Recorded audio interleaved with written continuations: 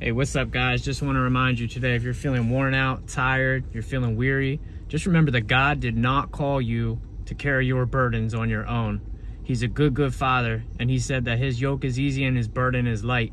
He said to lay it down. He said to approach the throne of grace with confidence and boldness. Come to the throne with boldness.